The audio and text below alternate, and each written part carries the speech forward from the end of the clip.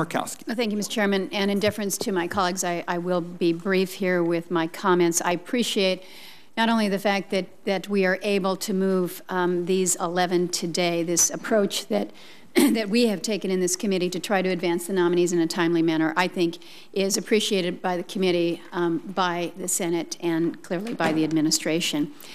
This is a large number that we're moving forward, but I think it's a reflection of the fact that these previous appointees have now left the Department of Energy and the Department of Interior.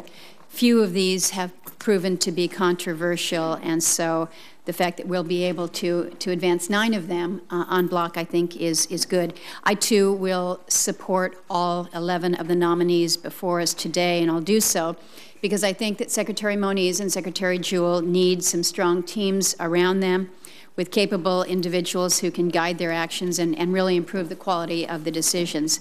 I've said before, and I will repeat again, I think Secretary Moniz is putting together a good team at DOE. I've been impressed with his selections. I had a chance to speak with him just last evening, and I told him that directly.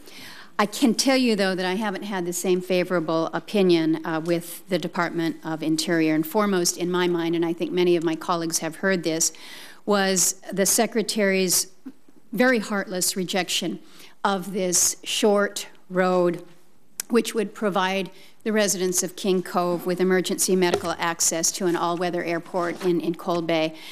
At the time that the Secretary made her announcement, and she had called me in Alaska, it was the day before Christmas Eve.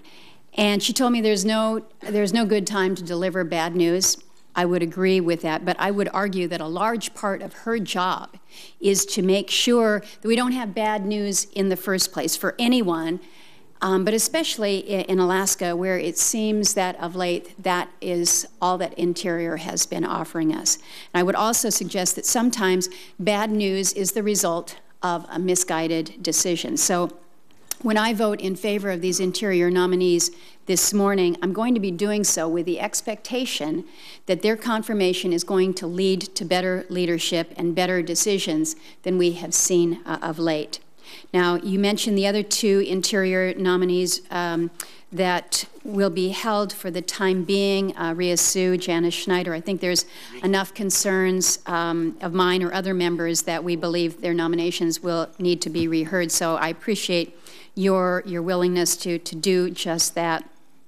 I don't know, Mr. Chairman, whether or not this is going to be our last markup together or maybe our next to last, but in the event that it is, I just want to state in front of my colleagues and state for the record that working with you has been a real privilege. It's been a great opportunity to work on some issues that I think we care deeply about that are not without controversy, and with good effort and good faith, I think we've made some progress. In the rankings, and I think our colleagues should appreciate this, but in the rankings of Senate committees in this Congress, we are the leader in the measures that have been reported and signed into law, and that doesn't happen by accident, so I appreciate your leadership.